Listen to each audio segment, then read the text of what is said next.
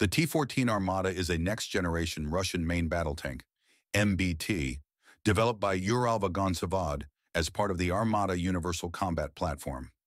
First unveiled during the 2015 Moscow Victory Day Parade, it represents a significant technological leap in armored vehicle design, prioritizing crew survivability, automation, and advanced weaponry.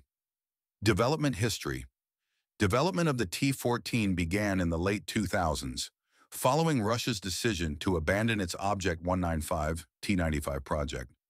Instead, engineers focused on creating a modular platform suitable for various combat roles.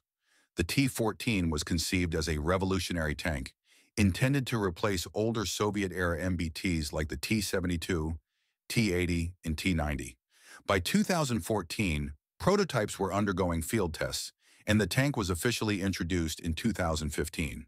However, production has faced delays due to technical challenges, high costs, and economic sanctions on Russia, leading to limited procurement. Mechanics and design. The T-14 incorporates groundbreaking features aimed at enhancing protection, mobility, and lethality. Crew survivability. The tank's three-person crew is housed in a heavily armored, isolated capsule within the hull, separated from the unmanned turret and ammunition. Armor and defense. The T-14 uses the Malachite Explosive Reactive Armor, ERA, and an Active Protection System, APS, known as Afghanet to intercept incoming projectiles, including anti-tank missiles. Mobility. Powered by a 1,500 horsepower Shizet-12 N360 diesel engine, it can reach speeds of 80 to 90 kilometers per hour with a range of up to 500 kilometers. Weaponry. The T-14's primary armament is a 125mm smoothbore 2A 82-1M gun with an autoloader, capable of firing standard shells, guided missiles, and advanced kinetic rounds. Plans to integrate a 152mm cannon have been discussed for future upgrades.